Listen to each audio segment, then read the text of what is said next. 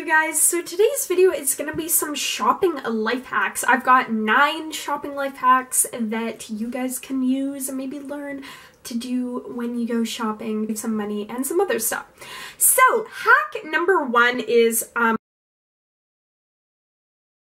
offer discounts for students or certain jobs if you have a student ID with you.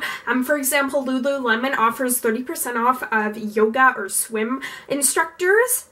So you can definitely take those up if you're a student and you're trying to save money. Number 2 is to search up Bath & Body Works coupons or coupons from any website in general, and most places, or specifically Bath & Body Works, issue out 3 coupons, and one of them happens to be a free $5 lotion with no purchases. So you can definitely check out a ton of different places offer coupons quite frequently, whether it's each month or just like quite frequently they offer coupons. So I know Michael's does, and just like places in general, so definitely check those online deals or on the sites. You can definitely find coupons in there, or any flyers, they tend to have coupons hidden in there. Don't carry a shopping basket because it's proven you'll be leaving your cart behind, and it tends to lead to less impulse.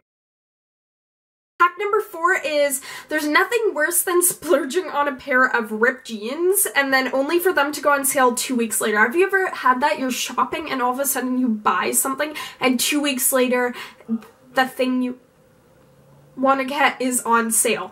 So, however, what you can do is bring your receipt in, and most stores will refund your money with the difference.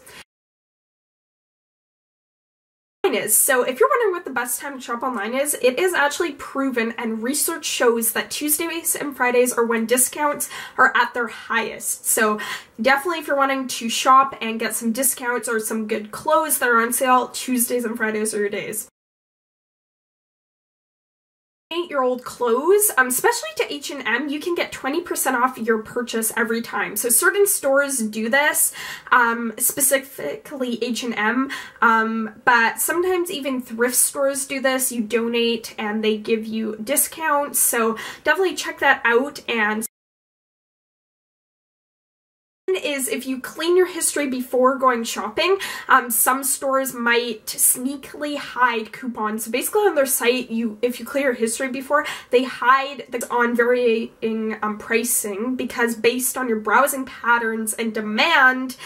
So always make sure you clear your history and cookies before shopping so that you can get the best deals and stuff like that. And I even find this sometimes like on Pinterest, if you don't clear or like whatever you've been searching, they're going to relate it to what your feed is coming up. So definitely do this even when you're shopping. It's just is a point system, and they are a great way to earn money back from your purchases. So for every purchase you make at your favorite store, points will rack up until you get discounts or gift cards until the next time. Not every store does this, but some do, and there are some apps that like Ebates that give you money back for shopping. So if you're wanting to earn some money back, you can definitely check them out, and they do give some